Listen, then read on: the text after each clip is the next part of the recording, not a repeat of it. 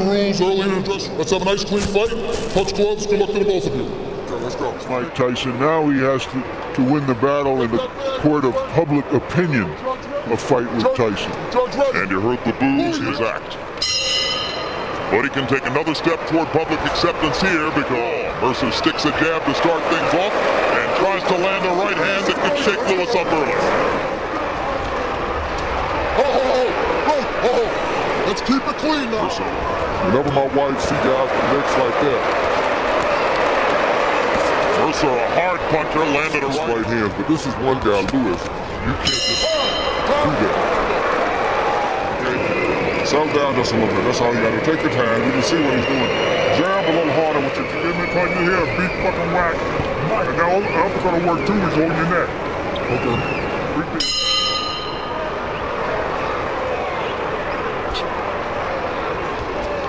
Come out that mound and put a little more onto the right hand. There it was, the overhand. Keep him up, Lennox, keep him up. You never teach a tall guy to bob and weave. There he brought himself. Crowd rising in excitement now as Mercer pins Lewis against the ropes. Most of the garden obey Mercer. But is he well conditioned enough to do this? Lewis landing a good straight, stiff left jab and following with a right hand. Comes back with a left and a right. Ray Mercer. Get him in the corner, you whack him with this. Whack him with this. Get those elbows down. Give me. Let's get tired. Let's get up close because Lewis is ineffective when you're close up on him. Mercer short with the right hand, comes back to land. And not find out something about the left jab. What do you do after a guy jabs you? You can smell a knockout, you cannot reverse the boxing. Now this is interesting, George, because you say that he was nothing but a timid counterpuncher. Yeah, but that counterpunch, Mercer's strategy should be to stay close, win points. Mercer lands the left hand condition. And through the first 3 rounds, let's take a look at Harold Letterman's scorecard. Harold. Good combination by Lewis. Mercer momentarily stunned. Another terrific combination at close range by Lewis. Mercer holds his arms back as if the blood from Ray Mercer's lower lip may have begun. If so, I would have to guess it was one of those uppercuts that started it. Mercer lands right uppercut by Lewis. And Mercer comes back. This big crowd has come for. Anyway, I think that was the last good round. You look good. That was your best round there. Best round. Big round. Yep. I got you. They're watching. You want this over? No, I won't. After watching Lewis in this round, I'm beginning to think maybe you can turn a soprano into a rolling. We haven't seen that. Mercer turns it back around, and before the end of this round, Lewis had turned it around. Some real rare back and forthing with heavy blows. Stat numbers from the 4th round. Lewis threw 39 power shots. Low blows by Lewis.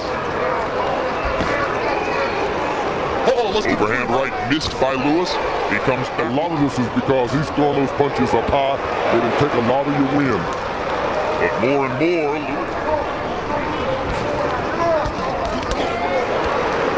right hand was blocked. Lewis taking a lot of leather here from Ray Mercer. Lennox Lewis has been winning battles in court in New Jersey, seeking. He might be encouraged to stay with it. He's stuck with the game plan so far. With the jab.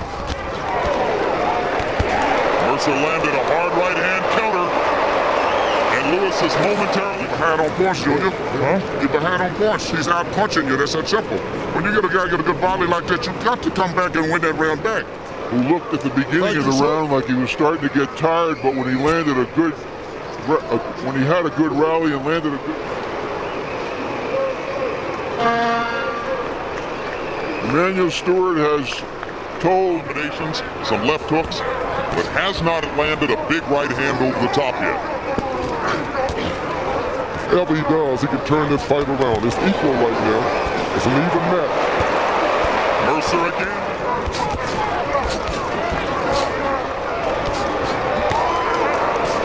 Good footwork, good combination.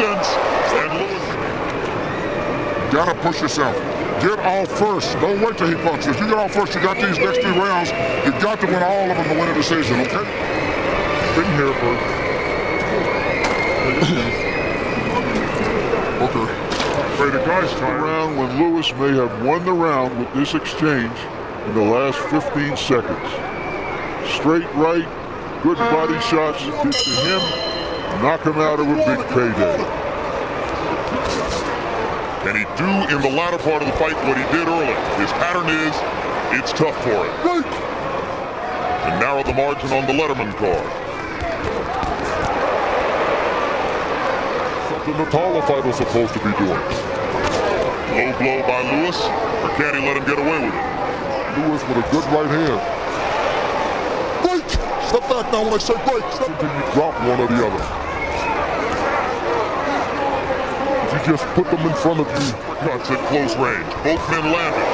Hard right hand by Lewis. Mercer with that chin. Now he's more tired than you, Ray. Ray, all you gotta do. Break it using your legs. Set your jab, gentlemen.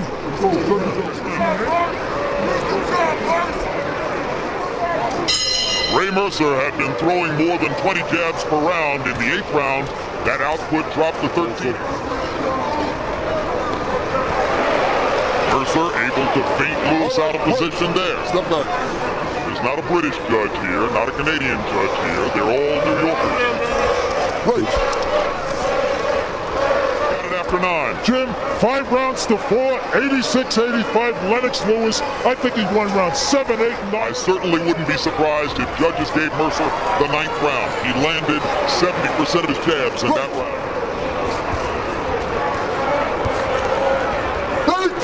Lewis is doing a good job of boxing. Hard right hand for Mercer. Crowd rises in anticipation of the possible upset. 2 seconds of the round. Lewis trying to flurry. And that's going to do it.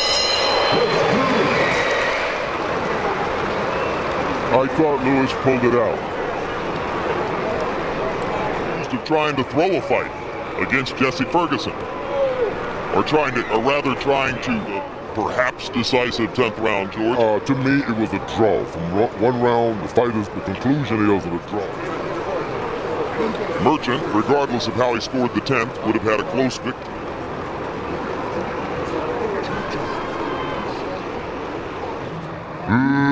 Lennox!